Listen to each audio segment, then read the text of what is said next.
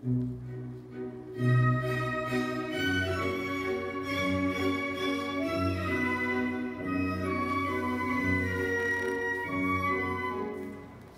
feel like a different person when I dance. You know, like I don't really think about, oh, you know, I'm really good at dance. Like I don't have to try hard. Like I'm not trying to do dance to impress anyone.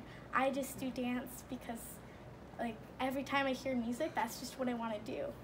Performing itself makes me kind of forget about anything else that's happening because I'm too focused on like, okay, what am I gonna do next? I know that people are watching me and I think about that, and in a sense it scares me, but it's almost too exciting to think about. And so when people like in a classroom kind of scenario and like I don't want to share my opinion, I always kind of think about it's okay what people are seeing because that's your like what you truly think or what you know how you really feel.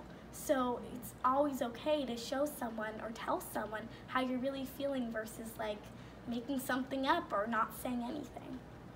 I think what's important about dance is that you're not following someone else, you're doing your own thing. So sometimes I'll dance with some friends and they don't really do dance, and that's okay, and they're trying to do what I'm doing, but that's not what I want. And they're not bad at dance if they're not taking dance. They're just doing their own thing, and their own thing is good in their own way.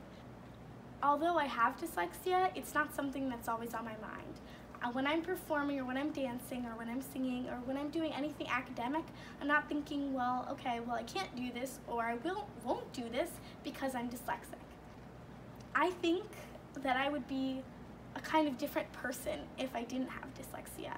And I like who I am, so I'm really happy that I have dyslexia.